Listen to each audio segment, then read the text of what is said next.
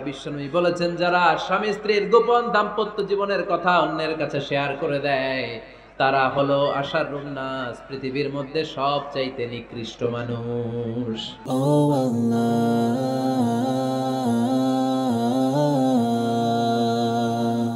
দাম্পত্য জীবন সুখময় করতে চাইলে দাম্পত্য জীবনের কোনো গোপন কথা কারোর সাথে শেয়ার করা যাবে না। এটা কবিরা গুনাহ, এটাকে হারাম বলে ঘোষণা দিয়েছে কে?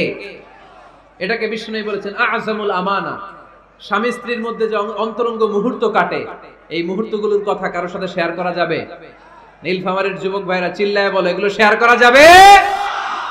বিশ্বনবী বললেন, খবরদার, এটা আযমুল আমানা। স্বামীর সবকিছু স্ত্রীর কাছে আমানত, স্ত্রীর সবকিছু স্বামীর কাছে আমানত। আবার বিশ্বনবী বলেছেন, যারা স্বামী স্ত্রীর গোপন দাম্পত্য জীবনের কথা অন্যের কাছে শেয়ার করে দেয় তারা হলো আশারুন নাস, পৃথিবীর মধ্যে সবচাইতে নিকৃষ্ট মানুষ। এরা নিকৃষ্ট, এদের চাইতে নিকৃষ্ট আর কেউ হতে পারে না। উলাইকা কাল আনআম বাল হুম আদাল।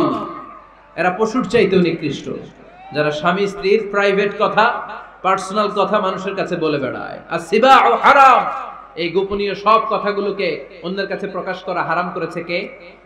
চিল্লায় বলতে হবে কে? তাহলে খবরদার, নিজেদের দাম্পত্য জীবনের কোনো কিছু অন্যের সাথে শেয়ার করবেন না।